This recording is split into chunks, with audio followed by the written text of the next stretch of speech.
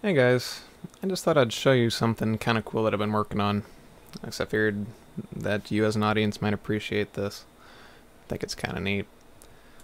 So, traditionally whenever I work on my FPGA projects, I will edit the user constraints file by hand. I use a regular text editor, and I define ports that are assigned to different pads on the device, which are defined by the user documentation for the particular piece of hardware I'm designing for, which I think is how a lot of hobbyists like myself do it. Perhaps you do too. A couple of weeks ago, though, I discovered that ISC Webpack includes a product called PlanAhead, which does have the capability to make this process a little bit easier. It can visually assign different nets that you have, even entire ports full of nets, to pads on your device. And it lets you set some of them as prohibited, say if they're like a configuration pin that you have set to a particular signal level and is never used as general I/O. So this was all well and good, but what I discovered is that with as few as maybe half a dozen loads and saves, PlanAhead will start to corrupt the user constraints file. It'll start to double assign pins, it'll start to drop assignments for pins, basically be unreliable enough to where you can't depend on it to work.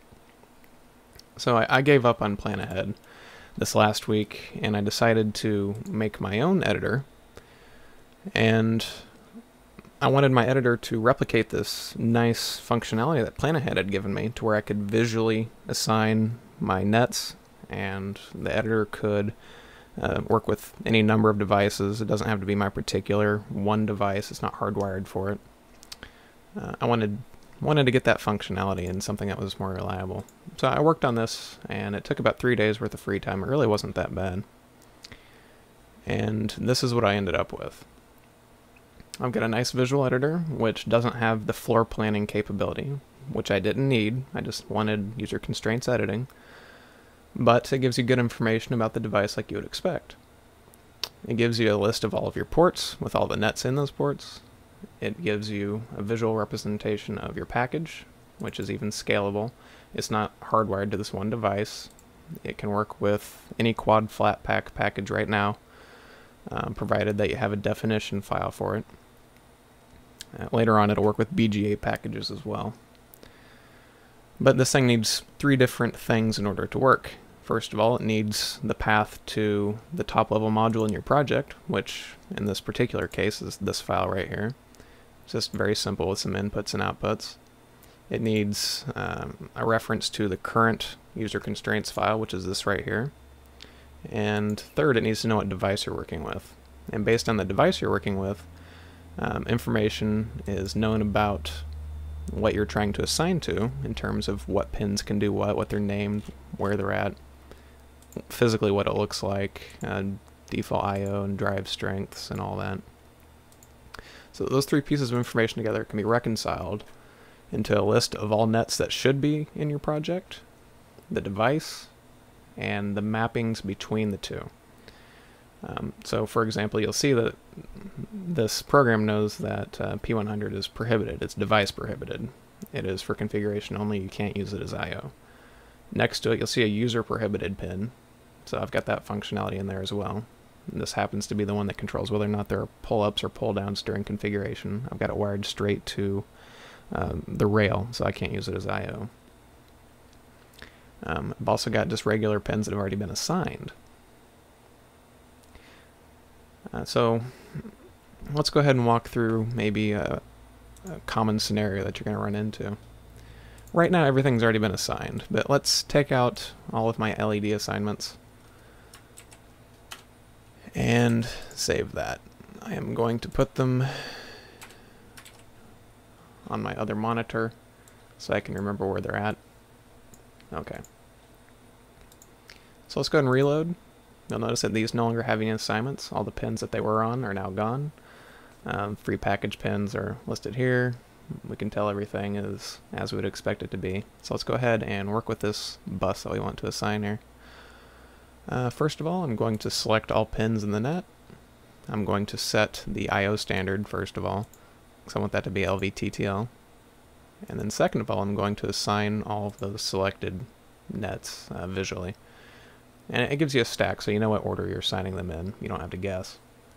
The first one goes on pin 9, and then 98, and then 94, 93, 3, 4, 5, and the last one goes on 6. But I want to demonstrate something.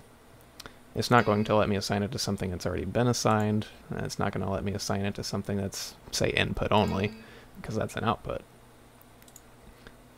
I can't put it on anything prohibited or even user prohibited. I mean, it knows and it tells you. It tries to be very clear about what is wrong instead of giving very generic error messages, which is something that I hate about most programs.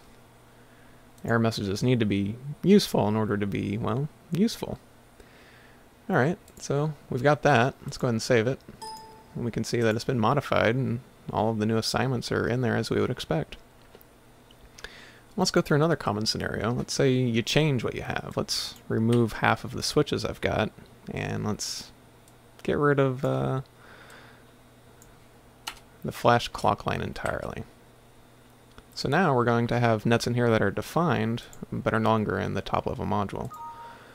Well, whenever you load this, it can tell if there's been anything defined in the current user constraints file that's no longer in the top level module. And it tells you very clearly that if that's what you intended, that's fine, but if not, and you continue, you're going to lose the assignments. So it tries to make it very clear to the user exactly what's going on. It doesn't assume the user is going to know what happened, because whenever you're clicking along in a project, sometimes you just don't notice problems that creep up, like maybe you accidentally deleted one of your nets. Who knows? So it can deal with that. And as you can tell, I mean, all those are gone now. Another common scenario you might have, well, let's add another one. Alright, so now my top level module has something that's not in here. As you would expect, it's been added in here. I can go ahead and put this anywhere I want. And I can set it to whatever I/O standard I want. If I want, say, a pull up or pull down, you know, whatever. Go ahead and save that. As you can tell, it shows up here now. So everything seems to work pretty well. Another common scenario, let's say you want to assign it over here. It's not going to list anything that's prohibited, but it will list everything else that's already been used. So let's say you accidentally assign it to 41. Well, as soon as you go out of that row, it saves the changes and it tells you, hey, that won't work. You got to pick something else. So it tries to give you some flexibility in what you can do.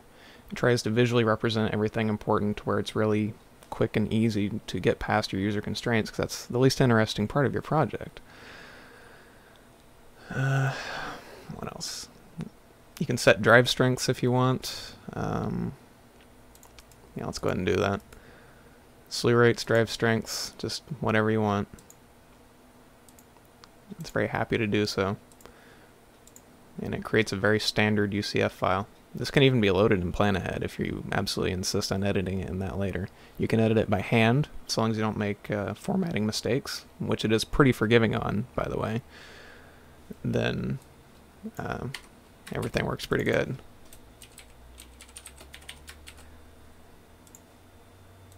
So you'll see it, played with these values I put in by hand just fine. It doesn't have to keep a separate tally or anything like that.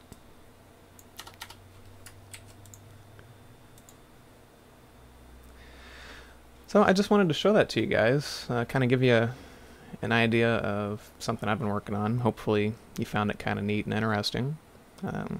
Maybe if you're interested in using it, let me know. I'd be more than happy to let other people benefit from this. Let me know if you have any questions or feedback, I guess. And thanks for watching.